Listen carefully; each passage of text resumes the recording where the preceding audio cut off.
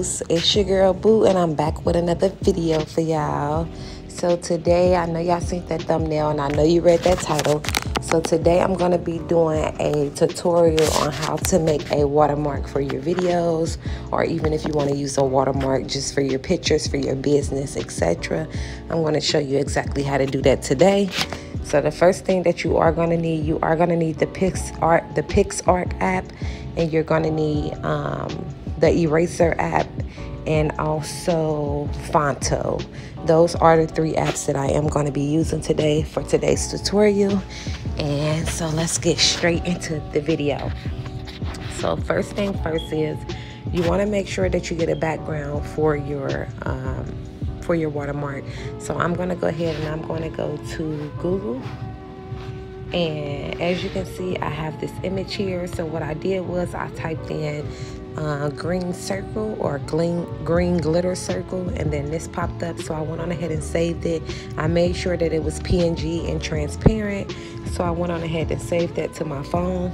Once you save this as a photo to your phone, it'll show up in your photos. And then from here, you want to go to the eraser app. So I'm going to go ahead and type in eraser, and then I'm going to go ahead and pull that up, and then I'm going to go ahead and find that image that I showed you guys. And once you get that image, once you get this image, you want to make sure that you go ahead and go to erase, and then you're going to hit target area right there in the middle, and then you're going to just hit on the outside area of the green, and that'll go ahead and take away the white box from around that green circle.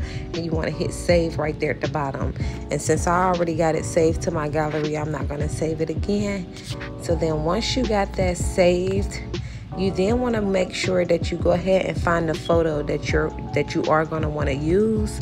Once you find the photo that you're going to want to use, you want to go ahead and go to PixArt, and then you're going to go ahead and choose that photo that you want to use. So for instance, I'm going to use this photo for this tutorial.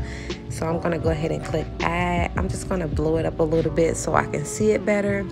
And then I'm going to go ahead and hit cutout, and then I'm going to hit person, and that's going to go ahead and cut me out. And then I can hit preview just to see what it'll look like, and then I can go ahead and hit save.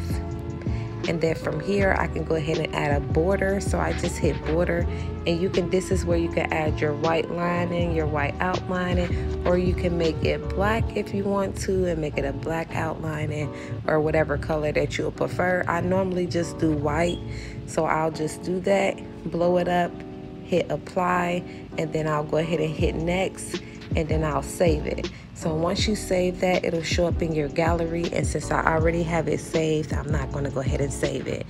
So once you got that, you have your background picture that you want to use, and then you have your actual photo that you want to use for your watermark. We're going to go ahead and take those pictures, and we're going to go ahead and open up Fonto.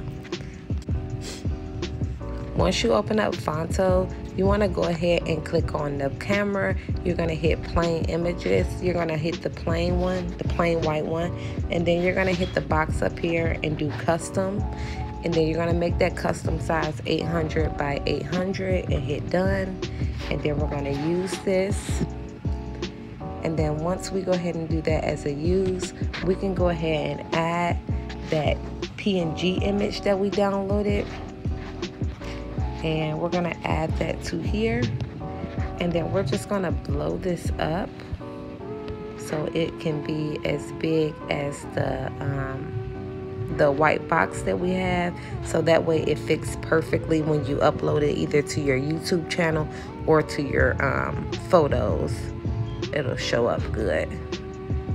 So I have that there. I went on ahead and blew that up, and then from there we're going to go ahead and hit the 4 lines in the left hand corner, and I'm going to hit add image, and then I'm just going to go ahead and choose that picture that I outline it of myself, and then I'm going to hit done, and then I'm going to go ahead and size that up so it matches, so you can sit it, you know, as high or small, as big as you will like it. I normally do it to about right there. And then let me make it just a little bit smaller, because we are going to be putting words on here. So then I'm going to go ahead and hit add text, and I can go ahead and type in subscribe, and you can go ahead and use whatever you want to use. If you want to do subscribe, or you can type in pretty much whatever you want to there. So then I'm gonna go ahead and I'm gonna change the font, and I'm gonna go ahead and just put it to one of these fonts here. And then once you find the font that you want to use, and I'm just trying to find one really quick here, something that we'll be able to see. Once you find the one that you actually want to use, then you can go ahead and hit style, and then I go to create pattern, and then what I normally do is I make it a color. So I normally just add like extra colors in there, and then I'll hit apply, and then what I'll do is I'll go to stroke, and I might stroke it with black just so that we can see it good, and then I'll hit done, and then I'll place it here. And I think I'm gonna change the font again just to kind of make it a little cute here, and then I can go ahead and size it up just to make it a little bigger.